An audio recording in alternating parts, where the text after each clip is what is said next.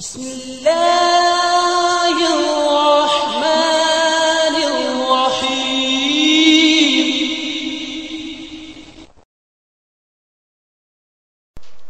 Assalamu alaikum wa rahmatullahi wa barakatuh. Welcome to another session. Today we are going to start from where we left. It's a training series that's going on PLC, and we are here on the fourth lecture of it. Today we are starting at what are the PLC brands available, what are the manufacturer of the PLCs, what are the big names in the control systems. Siemens, Emerson, Mitsubishi, ABB, Schneider, Honeywell, and GE. Apart from it, there are a lot of others, but it's the main brands that are available in the market. We will discuss, and we are actually discussing about the Siemens PLC so far.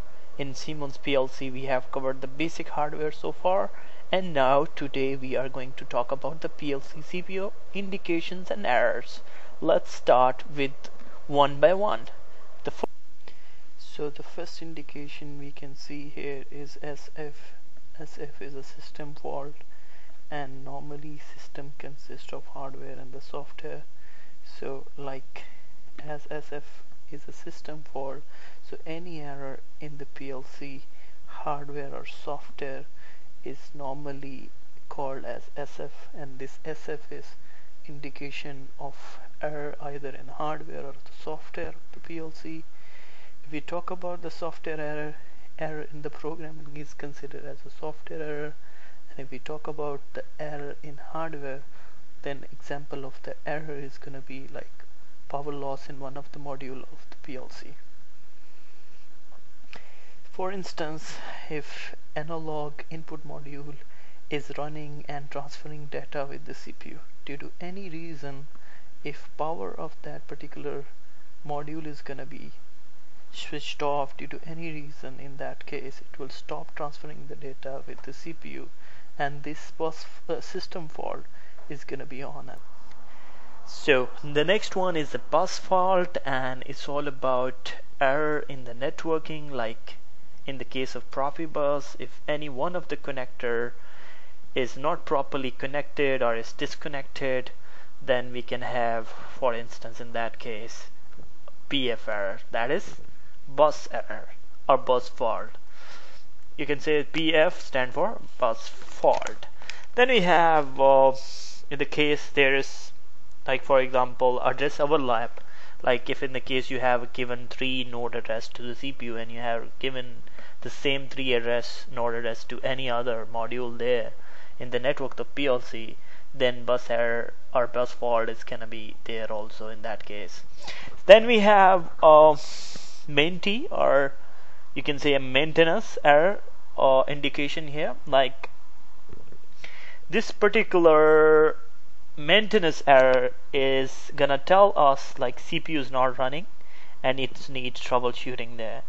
Then we have indication DC 5 volt, that shows like CPU is powered with the 24 volt and CPU is running. And then we have force mode.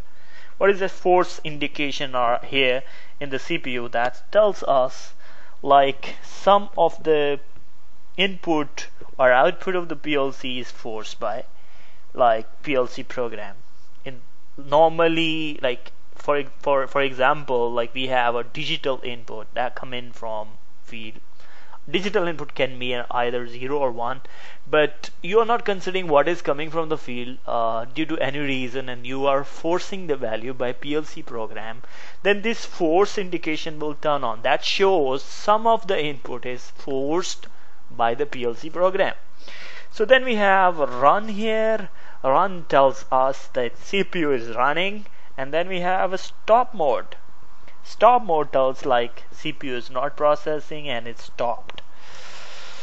Apart from it, we do have selection switch. Let's talk about the selection switch that is present on the CPU of the PLC. We have 4 selections in old CPUs. We have run and B, run, stop, and memory reset. In run and B selection, if you are selected, like you select run and B, And in that situation, what is going to happen, like you can upload and download the program. In run you can only upload, you cannot download in there. And then in stop mode, when you select the stop mode, then CPU will stop its processing. And then we have memory reset. It's used for resetting the memory or erasing the memory. So what we have, fourth option, memory reset. And here we go. Then in new CPUs we have run, stop, and memory reset. Run and P in old CPU was what it was doing, like it was like in that selection you can upload, you can download into the CPU, the PLC. Same here, in that new CPUs you have run mode. In run mode you can upload, you can download also. And you have stop mode. In there CPU will stop the processing. And then we have memory reset. What the memory reset is doing? Memory reset is erasing the memory of the PLC. It's resetting the memory of the PLC. Hope you are liking the series of IT and Automation Academy on PLC training. Thank you very much for watching this video. If you like it, hit the like button and don't forget to subscribe this channel. For subscribing, all you have to do is you have to come on this subscribe button right over here. Click on that. And you're not done yet, because you have to put on notification here. Send me all notification for this channel and then save. By this way you will not miss any video from IT and Automation Academy. Thanks all for joining that. Thank you very much. Bye.